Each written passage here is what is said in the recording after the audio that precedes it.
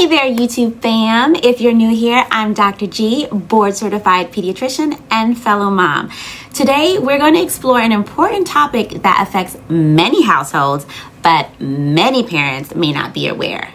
The connection between cow's milk consumption and iron deficiency in children. Say what? I know, right? But don't worry, I'm going to break it all down. But before we get started, if you haven't done so already, please hit that subscribe button and the notification bell so you won't miss out on important pediatric health topics. Let's dive in.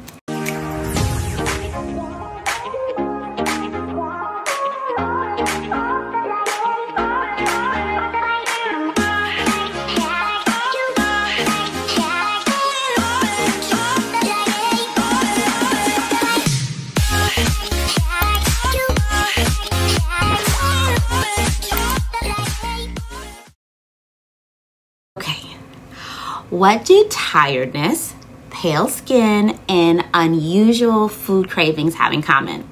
They could be a sign that your child is suffering from iron deficiency anemia. I know that might sound scary, but it's a condition that is both common and manageable.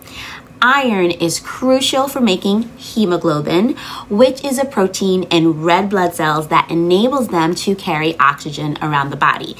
And all of the cells in your body needs oxygen. When there isn't enough iron, your child's body can't produce enough healthy oxygen-carrying red blood cells, leading to anemia. There are several causes of iron deficiency and anemia in children. The most common one is pretty straightforward, just not getting enough iron in their diet. However, what I've learned is that many parents are surprised to learn that excess cow's milk consumption can lead to iron deficiency anemia in children. So that's what I want to focus on today. So how does cow's milk relate to iron deficiency? So that's the big question. Despite its many nutritional benefits, cow's milk can play a role in causing iron deficiency in children. There are two main ways this can happen. Number one, drinking large amounts. So cow's milk is naturally low in iron. When a child drinks excessive amounts of cow's milk, it can fill up their tiny stomachs, leaving little room for iron-rich or iron-fortified foods. This can lead to a decreased intake or dietary iron, which is essential for healthy blood cell production, like we said, and overall iron stores in the body. Number two, cow's milk protein affecting absorption. The proteins present in cow's milk, particularly casein and whey proteins, can bind with iron in the gut to form insoluble complexes. These complexes are not easily absorbed by the body. As a result, iron absorption is hindered, and the iron that should be utilized by the body gets flushed out instead. Over time, this can lead to iron deficiency and subsequent anemia.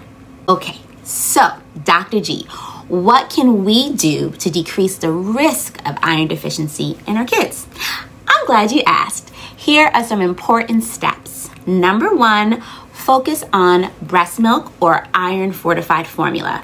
For babies under 1 year old, breast milk or iron-fortified formula should be their primary source of nutrition. Both breast milk and iron-fortified formula provide the necessary iron for optimal growth and development during this critical stage. Number two, limit cow's milk intake. For toddlers over 1 year old, it's recommended to limit cow's milk to about 16 to 24 ounces per day, which is about 2 to 3 cups. Drinking more than this does not provide any additional benefits and can actually lead to iron deficiency or other nutritional imbalances. Instead, encourage your child to consume a variety of iron-rich foods to meet their nutritional needs. Additionally, cow's milk is not a necessity in your child's diet. There are many plant-based milk alternatives such as hemp milk, oatmeal milk, almond milk that can be used in substitution. This is especially important for children who have a cow's milk protein allergy, like my daughter.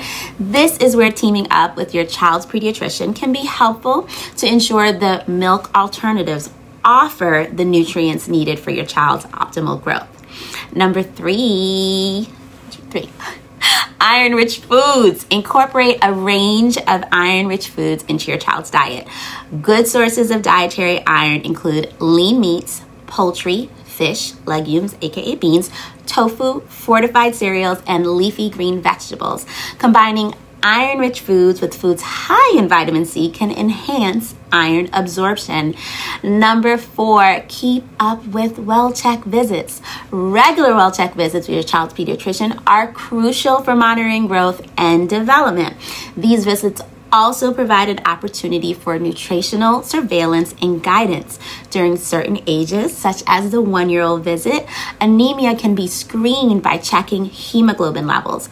Early detection allows for prompt intervention and management if needed. Remember, iron deficiency anemia is a treatable condition, and with proper nutrition and medical care, it can be effectively managed.